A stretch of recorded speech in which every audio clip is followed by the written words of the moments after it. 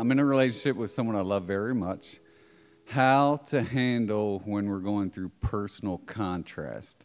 Like when we're having an argument, I know about getting out ahead of the manifestation, meditating and seeing all the goodness and love that we have for each other and manifesting the beautiful things. But there's times when we're going through contrast, how to handle it, because I don't like to focus on the contrast. Before you go further, we want to ask, are you talking about those times when the differences in you, the differences in your perspectives or opinions or even desires, that beautiful difference that you were born to experience benefit from? Are you saying that in those moments when that beneficial difference is active, what do?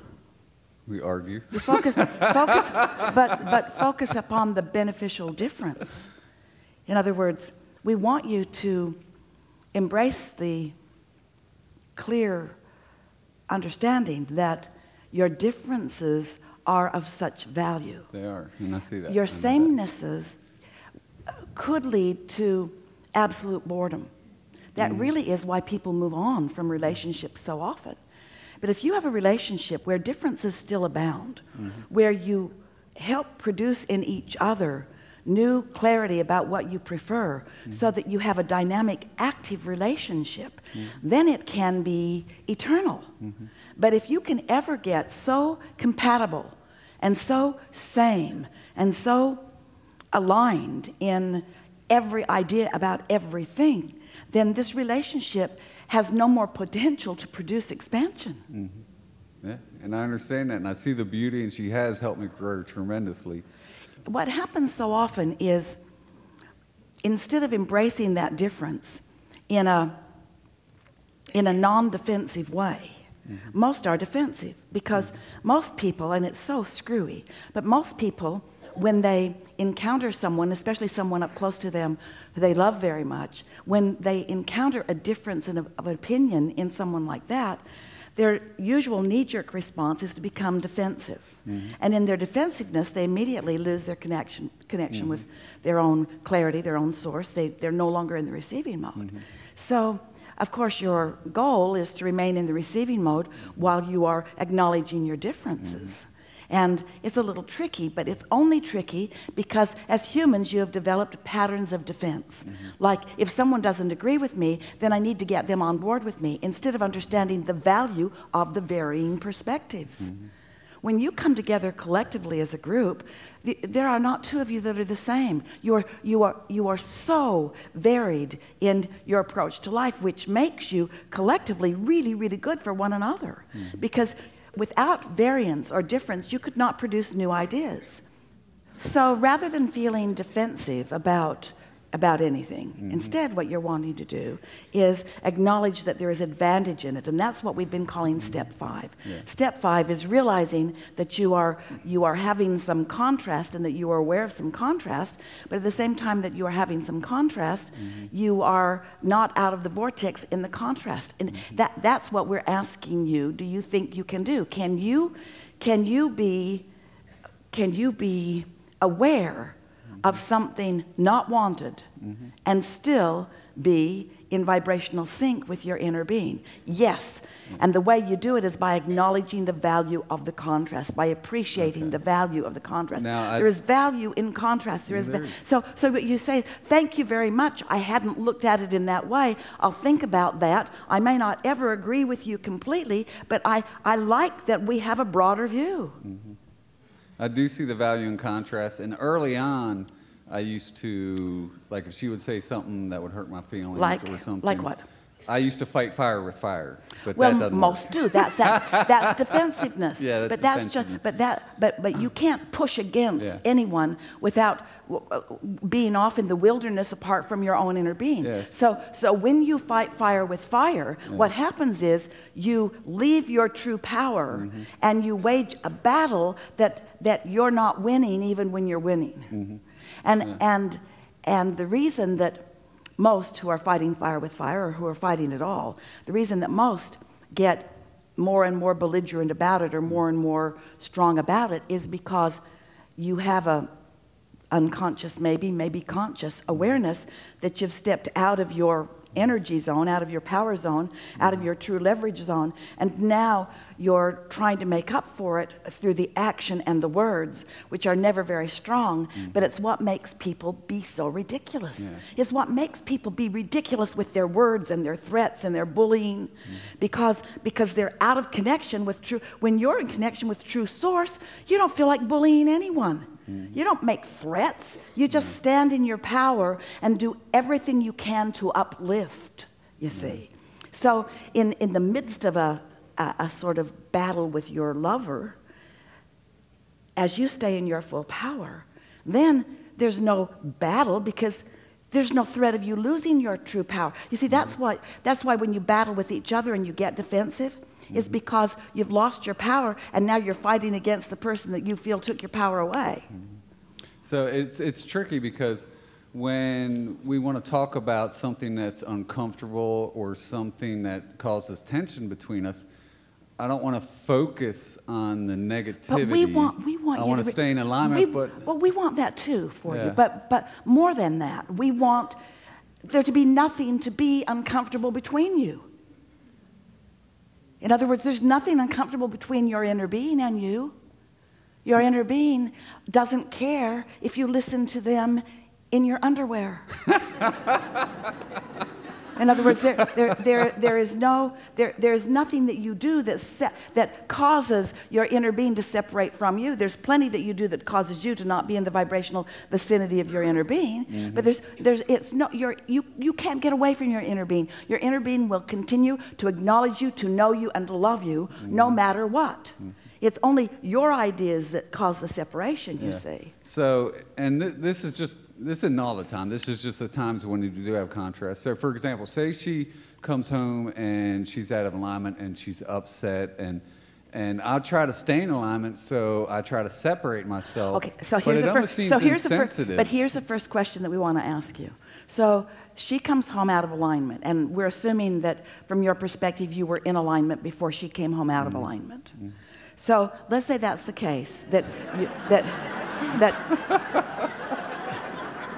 you are in alignment when she comes home out of alignment. And so when that happens, you, like your inner being, your only intention with her is to help her get back into alignment. But let's say that she's so out of alignment that she's even snarky about you.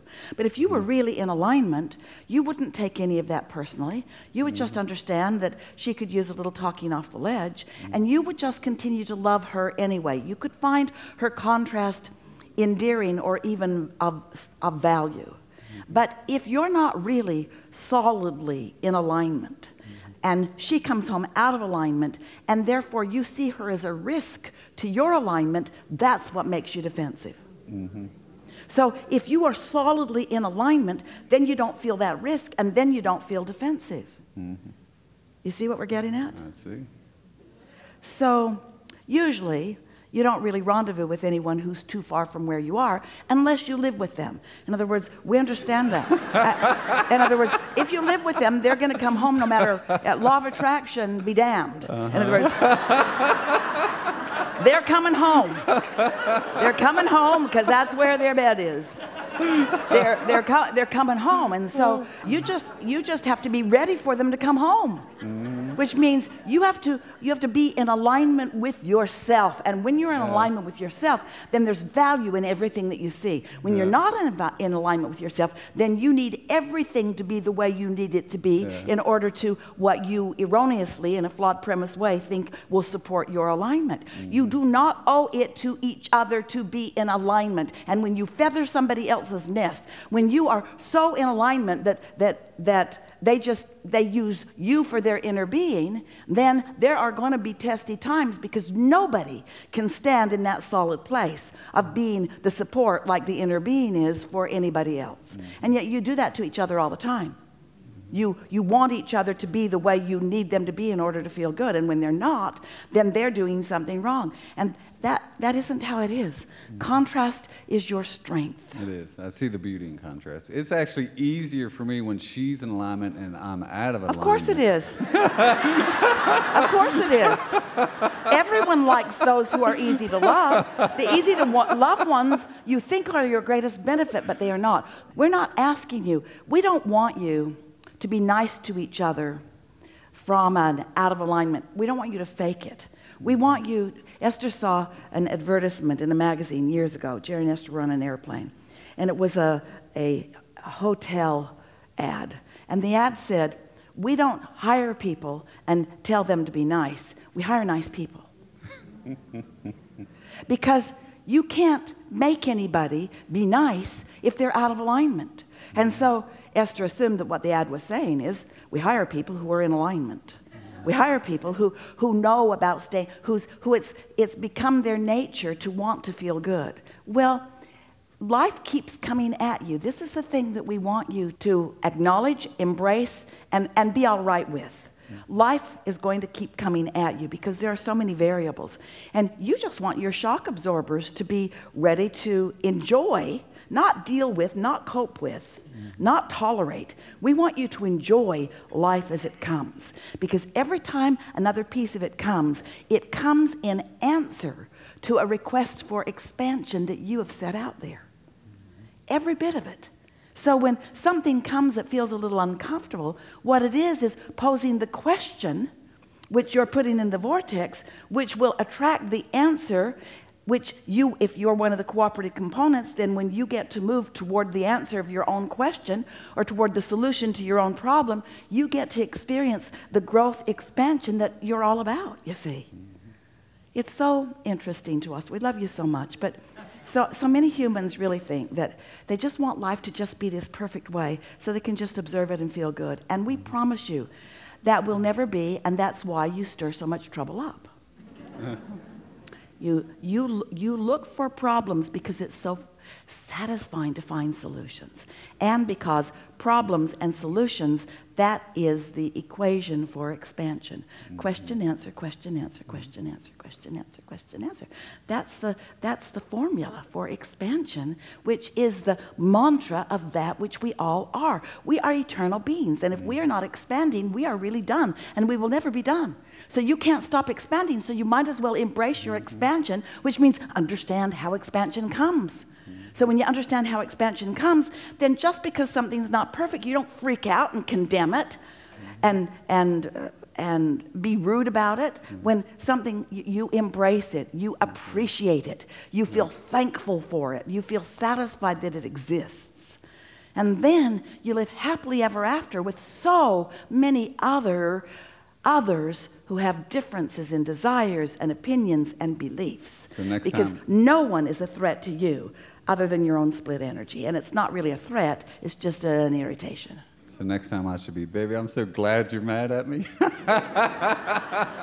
No, I'm just being silly. Well, no, that's not silly. But there's a more beneficial to you approach there, because it may or may not be that you're so glad that she's mad at you. But what you really want to say is, I'm so glad that this situation has been focused upon and has produced a new desire in me to which I will enjoy moving toward. It's so fun to move toward things. We'll say it again. 100% of all satisfaction comes from a new desire that you're moved from a desire. It doesn't have to be new. But we want to say new because if you've got this down, desire, you move toward it, so you need another new one. In other words, you don't ever get it done. So you know what you don't want, you know what you do want. What you do want isn't your most active vibration. What you don't want usually is. But it's the most active vibration for your inner being, so it's calling you. So you have to adjust into the new desire because the situation that produced it is what's most active in you. Yes? Isn't that the way it is? What is what's most active in you. So now you care about the alignment, so you look toward it. You find the feeling place of it. you do some of the things that we've talked about here, and you find the vibrational alignment to the desire, and oh, it feels so good as it clicks into place. Aha. And then, once you've found the vibrational alignment, now the manifestation happens too. So you ask for it, you lined up with it, and now it manifested. And now you're standing in a whole new place with a whole new set of contrasting experiences, producing whole new desires. Yay, I'm still alive. And then you line up with that, it clicks into place, it manifests, now you're standing in a whole new place with a whole new set of contrasting desires. And what's the flawed premise that so many humans live by, even those who've been listening to us for a while, is that once I get that, I'll stand in this place, and now my work is done. And we say, if your work could ever be done, then your satisfaction could be done too. Because if somebody or something doesn't stir up a new desire to which you are moving toward, you're not going to find any satisfaction, because satisfaction comes only from moving toward the desire. Yes?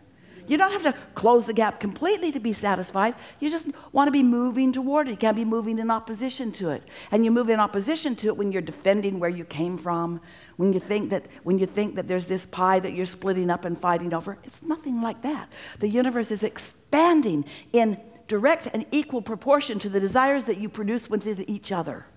So what you want to say is, baby, thank you for producing a new desire within me. A desire for more harmony, a desire for more understanding, but most of all, a desire for the expansion that this whatever it is producing. So if you want to talk about something specific, you can't, it's not really important, but might be beneficial. We could talk about some actual disagreements and talk about it from the platform that we've just established, and you can see how easy it is to find that new place. Okay. I have learned when we are going through contrast, and one of us is out of I have learned that when contrast has presented itself to us, it's not good to quote Abraham in the middle of a conflict.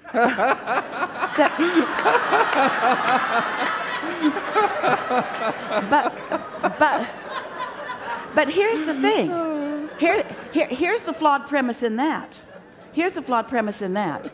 If you're in alignment while you're quoting what you know, it goes down a lot better than if you're out of alignment and all defensive. Because if you're out of alignment and all defensive and using the Abraham words, you just look like a fraud. And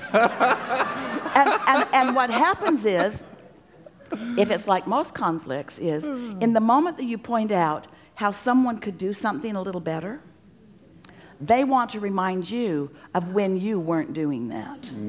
Even though it might not be happening now. Oh yeah, remember that time? Remember when you were talking about that and I didn't Abraham you. I didn't Abraham you.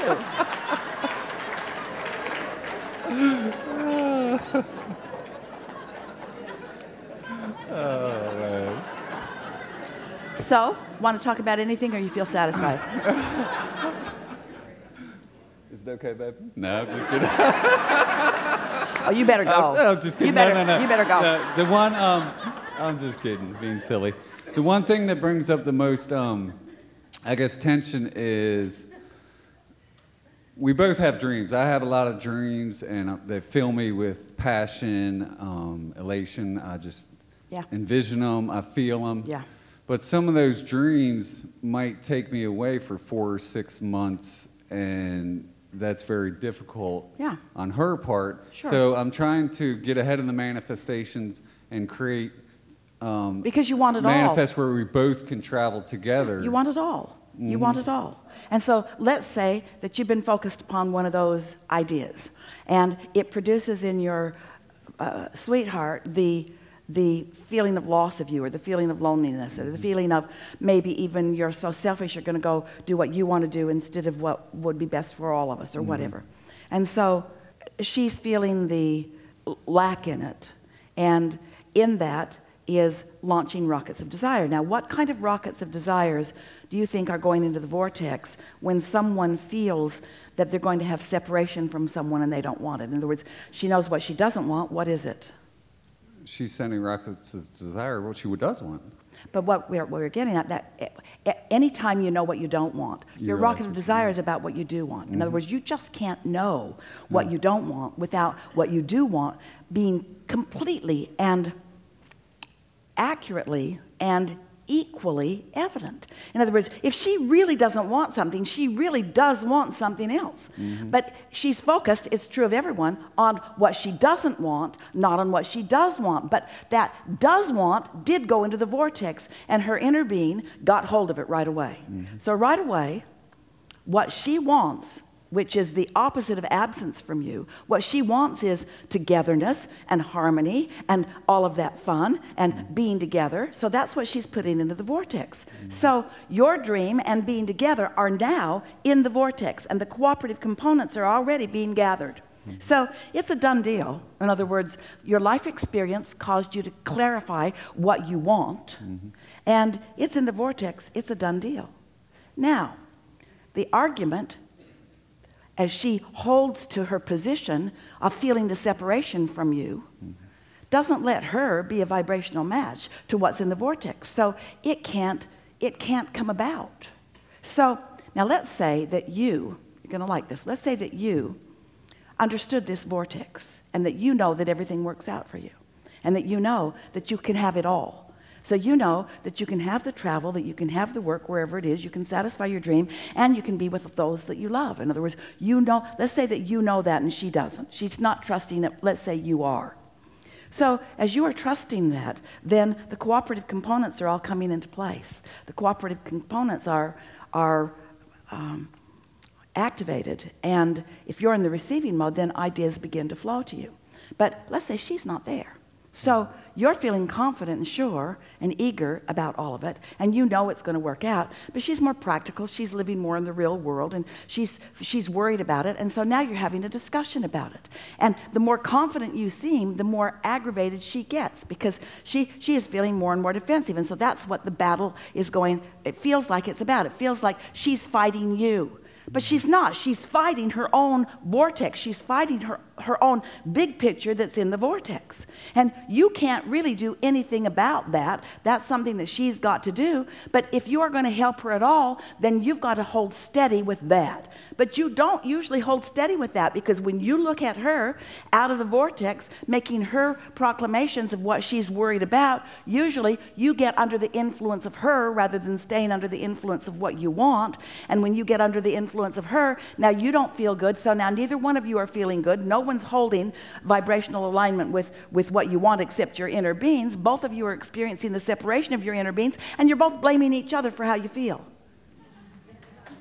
Good. See how it works? It really only takes one catching hold of the vision and staying with it.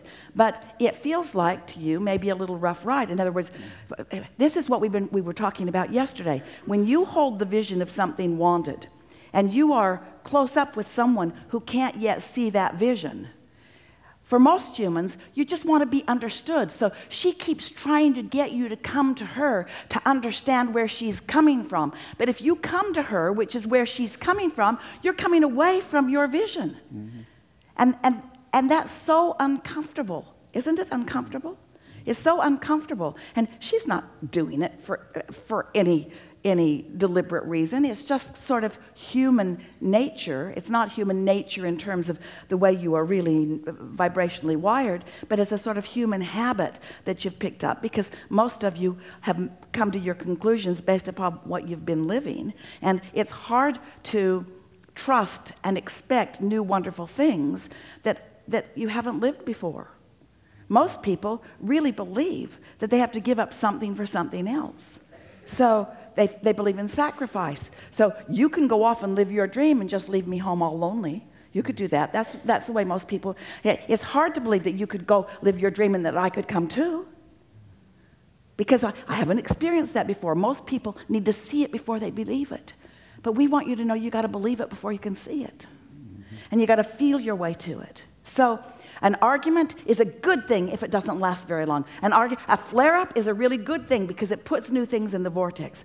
But once things flare up, don't hammer with each other trying to find a solution, because when you're out of the vortex, you're not ever going to find a solution. All you're going to do is dig deeper and deeper and deeper and deeper and deeper into the problem. Now that's all right, because as you dig deeper and deeper and deeper and deeper and deeper into the problem, you create, oh, what a wonderful more. You put more and more and more into the vortex. But it reaches a point where there's enough in the vortex to keep you happily busy for 20 or 30 years.